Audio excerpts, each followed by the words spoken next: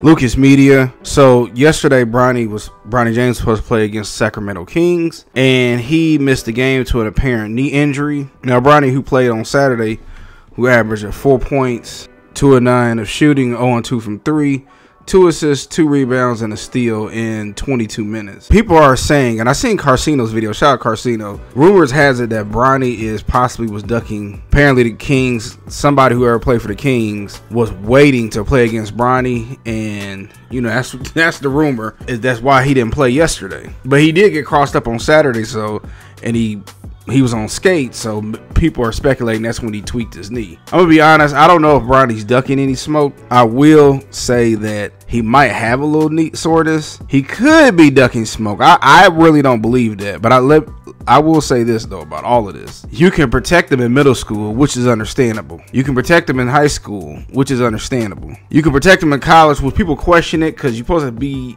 in front of the media, but people still gave it a pass. But this is, you in the big leagues now. This is the NBA. This is professional basketball. People are going to challenge you, and I said that in my previous video yesterday. Somebody's going to challenge Bronny night after night after night, whether it's in the NBA or the G League. So if they've been trying to carefully protect him, it's over now. You can't get an $8 million contract with the Lakers and then you don't want people to talk about you. You don't want people to hold you accountable. You ducking smoke. That's not going to happen.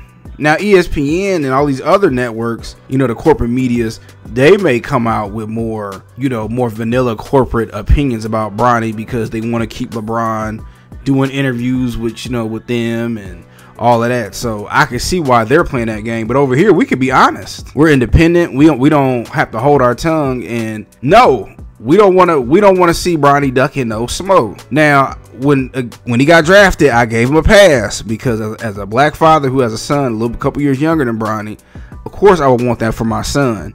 But at the same time, I can't protect him once he gets to the league making millions. Bronny gets paid millions of dollars a year now to pick up a basketball. So no, we don't want to see him ducking and dodging nobody. And all the criticism that he has to get, that he's about to get, is fair game because he signed up for this. Bronny didn't have to go to the league. He could have went and been in what's that video game group my son to be liking? The Phase team or whatever he's on. But instead he want to go to the professional league, so of course we're going to talk about it. So I'm looking right now seeing they got a game against the Miami Heat on Wednesday, and then the summer league kicks off July 12th. So that's 2 more days to rest his knee because I want to see him play. I want to see him play. I want to see him actually be out there and not just be so nonchalant. And that's one more thing before I forget this, right? We as fans who are rooting for Bronny, we got to let this idea go that he's going to turn it on. You remember we used to say the same thing about LeBron?